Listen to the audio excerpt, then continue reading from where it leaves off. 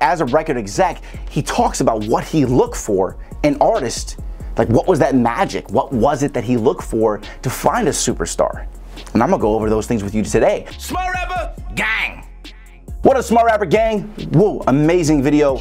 These are the keys, okay? Please watch this video, all right? I just finished reading the Reid book called Sing to Me, okay? Now, if you don't know who Reid is, let me tell you real quick, okay? He ran some of the biggest record labels in history. I'm talking about Def Jam, which you obviously know Def Jam, Epic, that's under Sony. He ran Arista, and he was the part owner of LaFace Records, okay? He's also the person that discovers massive talent, okay? I'm talking about, this is the guy, think about this for a second, that discovered OutKast when they were 17 years old. OutKast, bro.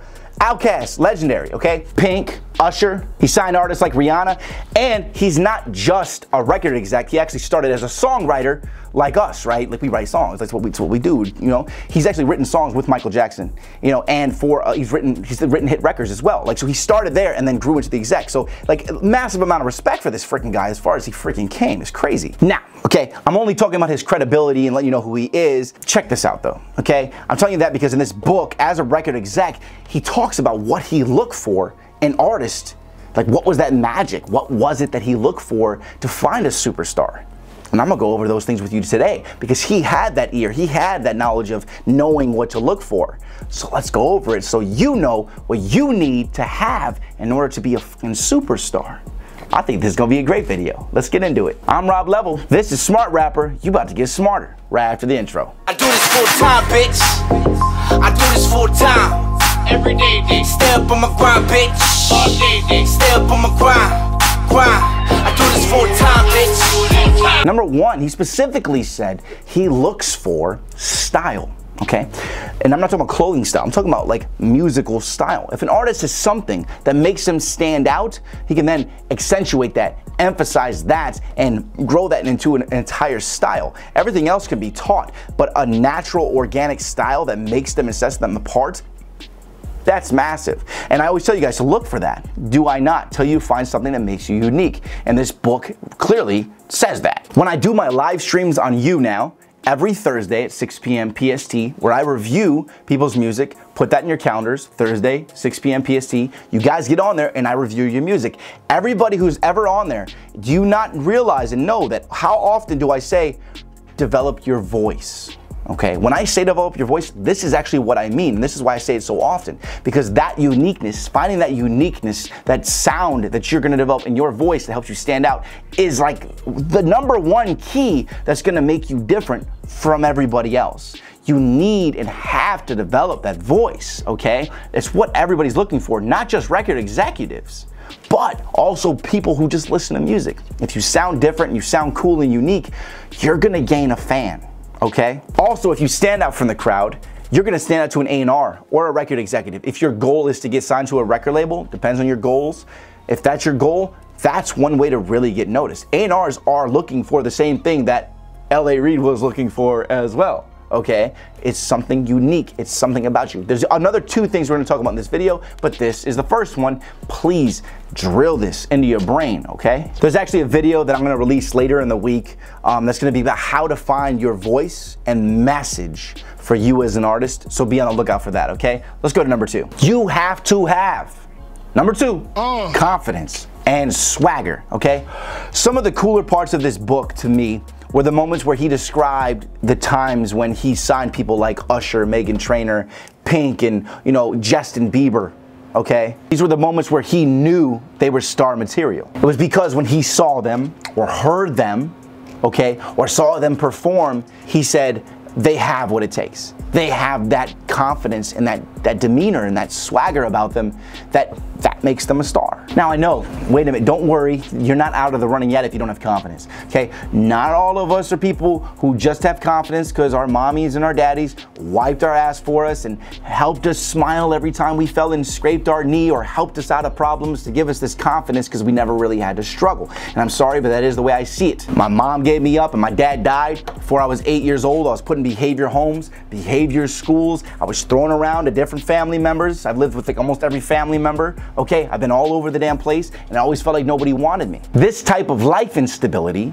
and not having parents made me feel like nobody wanted me, being thrown around and stuff like this. And I'm not saying this to be like, boo-hoo, Rob, right? That's not why. The reason I'm telling you this is because I had no confidence for a majority of my life. I was always shy and never believed in myself because, well, nobody ever believed in me. And that makes it hard for you to be confident, right? And I know you right now, you're listening to this, you're resonating, you're saying, wow, nobody does believe in me. I am kind of an introvert. I am shy, and I don't have much confidence. I like to say and pretend like I have confidence, but deep down I don't have any confidence, and it hurts. And you know it hurts because I know the pain. And it took me a very, very, very long time to have any type of confidence, okay, and to believe in myself and then push myself further. And the type of confidence that I have is actually built on my accomplishments and my credibility and things that I've actually worked to get. It's not a natural confidence, okay? And that's why I come across as cocky sometimes, because it's not natural. It's built on things that I had to accomplish and gain in my life. You know what I'm saying? I feel like the confidence that I have is an earned confidence because I had to work to get the confidence. It's not natural. I'm not gonna lie to anybody. But that sometimes is like a middle ground of like, okay, this dude's cocky. I don't like this motherfucker. I know, I don't like myself sometimes too.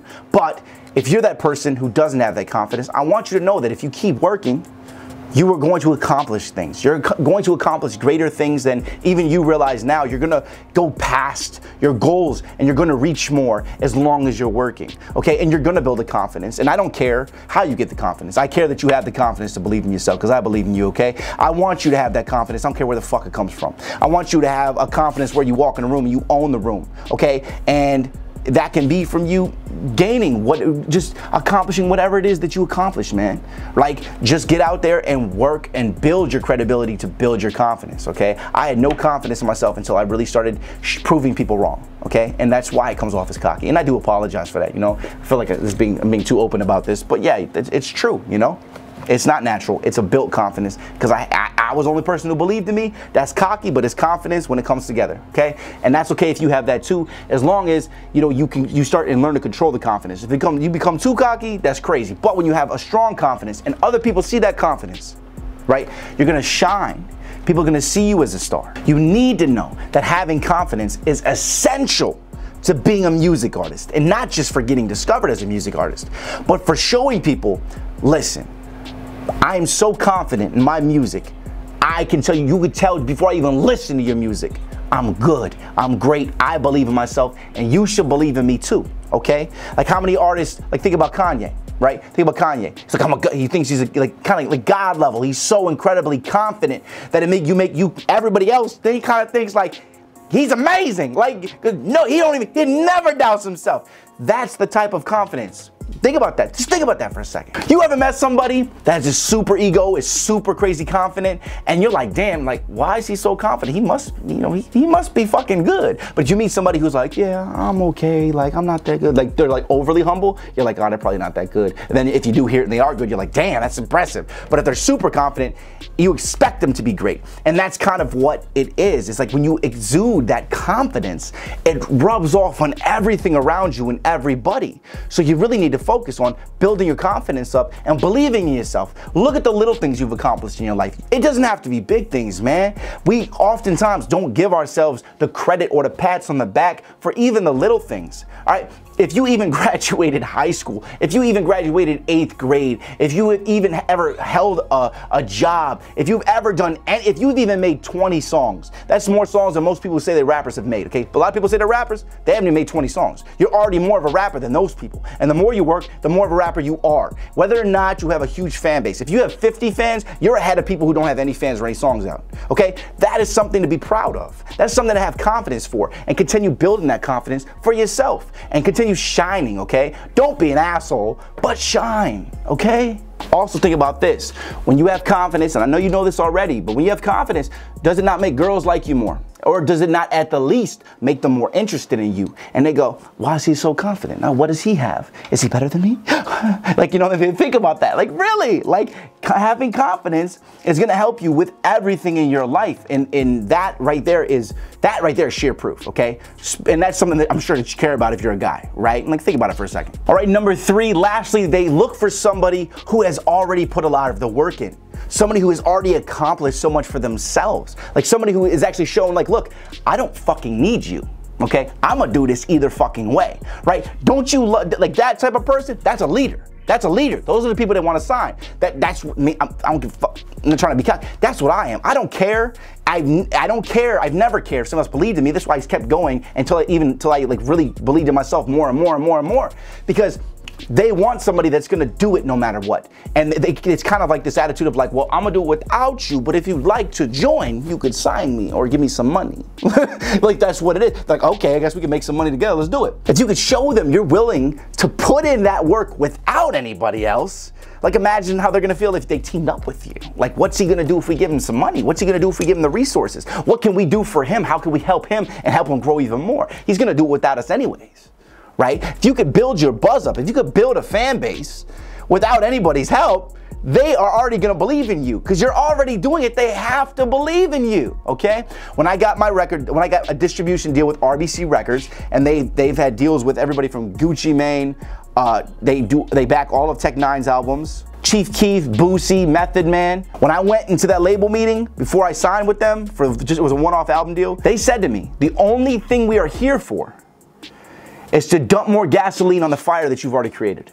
That's really what a label is for. If you are already starting a fire, if you've already ignited the fire, and that fire is slowly growing and growing and growing, and then you have the resources from a label, the right deal. I'm not saying all deals are right, okay? Don't take this wrong. You gotta get the right label deal, okay? If you make the right deal at the right time in your career, you turn into something like a Wiz Khalifa.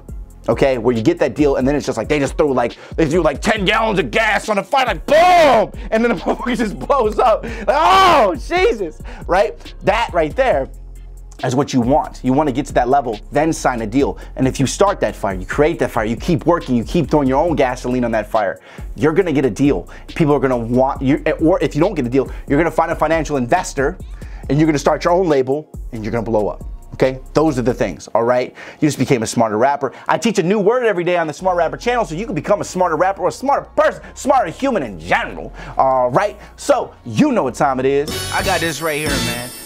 It's time for word of the day, new words you can say, new words for your rhymes and for your wordplay. By the time you leave this video, you'll be smarter than you was before. This is so stupid. Word of the day today is conjecture. It's an idea or an opinion that's formed with no proof or evidence to support it really being real. You know what I'm saying? So, you know, your argument is going to be ignored if it's nothing but conjecture. Quote of the day, judge a man by his questions rather than by his answers. Oh, Lord. That's Voltaire. All right, y'all, hope this helped you today. Get that confidence. Believe in yourself. If you don't have anybody else believing in you right now, just know that I believe in you, okay? I do believe in you, and I'm not just like some bum off the street, okay? I'm somebody who has worked to get here, and you can say with no doubt that somebody who is accomplished and has been successful and has worked through the same things you've been through believes in you, because I've been in the same fucking shoes you're in right now, and no offense, I've probably been in worse shoes. So if I got here, you can get here. I don't care what anybody tells you, just keep working, okay? Check out these videos. I'm gonna see you guys tomorrow with another video, tons of videos. We are growing like crazy, y'all. All right, don't forget Thursday, 6 p.m. PST on You Now, I review your music, okay? So get on there with me. Thursday, 6 p.m. PST. Subscribe, like, comment. I'll see you guys tomorrow. Keep hustling. Subscribe, for real though. You better subscribe. If you don't subscribe, I swear to God, man.